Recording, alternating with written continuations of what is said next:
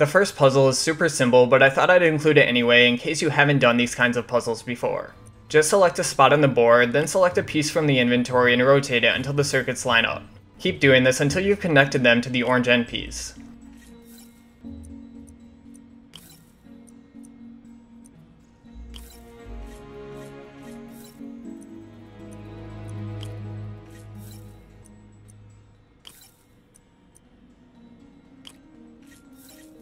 Got it. For the second puzzle, start by selecting the second inventory piece and rotating it once. Next, use the top piece. For the third spot, you want the fourth piece and then rotate it into position. For the fourth spot, use the first piece and rotate it vertically.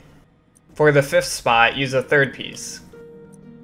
For the sixth spot, use the second piece and rotate it. For the next spot, use the third piece and rotate it. And for the last spot, just use the first piece. Alright, onto the last one. For the first spot, use the second piece because it has a +2 voltage.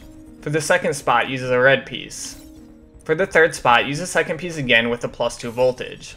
Now just use the first piece and then the second piece to finish the puzzle. Alright, and that's it for these puzzles. Thanks for watching and see you next time.